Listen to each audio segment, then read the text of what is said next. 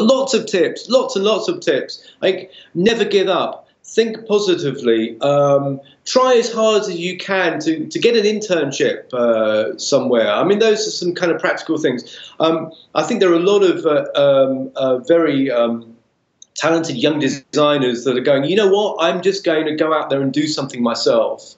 I'm gonna collaborate with some like-minded young people. We're going to go and find an opportunity.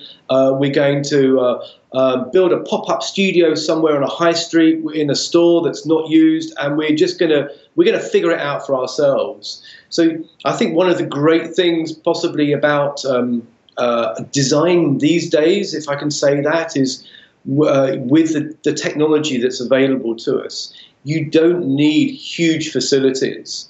You don't even need huge funding, arguably. You can make a difference. I wouldn't say very easily, but you can make a difference on your own. And I think that's, arguably, it's like musicians these days. They don't need record companies.